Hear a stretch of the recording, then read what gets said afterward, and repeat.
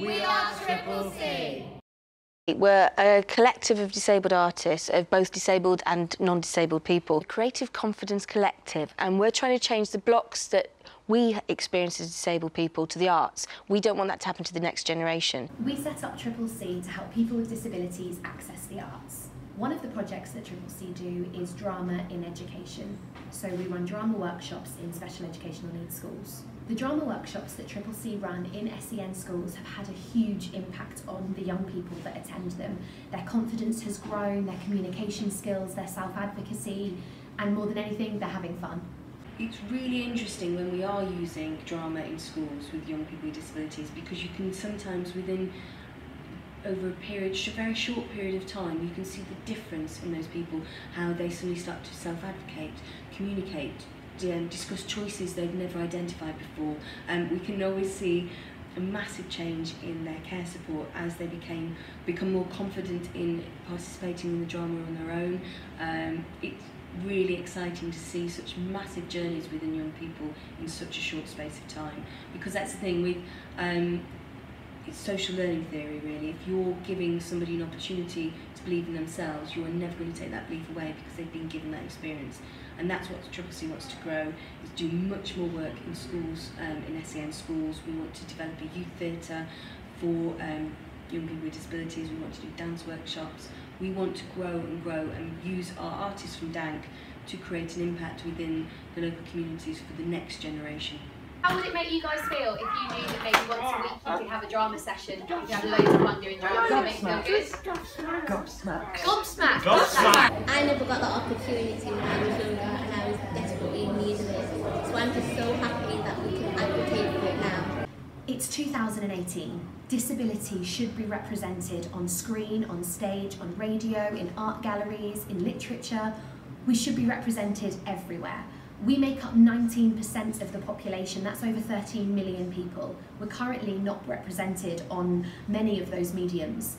So with our Disabled Artists Networking community, we're going to work together, break down those barriers and make sure that disability is represented in the arts. Hello everyone, I'm so sorry, you're going to have to excuse the chaos of this little addition to the video. It's just I wanted to explain more about the Disabled Artists Networking community. We have had 7 events so far. We started in January and we now have over 240 artists with disabilities signed up to our mailing list. We had our last event last week at the Bridgewater Hall and we had over 107 artists with disabilities sign up for it. We had 3 guest speakers come from London. We had the head of BBC Drama North. We had the casting director from the National Theatre who is setting up a disabled database. We had the producer of Casualty who wants to work further with employing even more actors with disabilities in their roles and actors with disabilities in roles that's nothing to do with the type of role. We've had from our Disabled Artists Networking community, Russell T Davis has rewritten his next series to have one of his main characters to have a disability.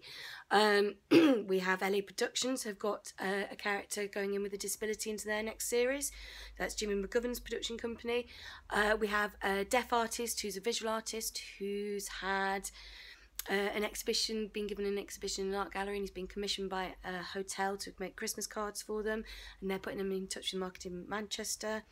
We've had so many success stories. We had 3 wheelchair users on the last monologue slam. The theatre built a ramp to get them on stage. So we're just having a massive ripple across the arts and we're getting people work, but we're making those connections. So we just need more help to be able to run and grow the organisation, because it's grown really quickly, because our idea has been very successful because they're user-led by the disabled person. At the last Dank event, I performed the preview of my show for the Edinburgh Fringe. It's really hard for disabled artists with access needs to find places where we can do previews. One of our projects is here at the Bridgewater Hall in Manchester, and this is the Manchester Community Mental Health Choir, Be Vocal. So we could carry on our work here. The choir meets every Wednesday, and it is changing people's lives, helping them gain confidence and self-belief and self-worth. A lot of people weren't even leaving the house before our session started, and with your help we'll be able to continue our work well into the future.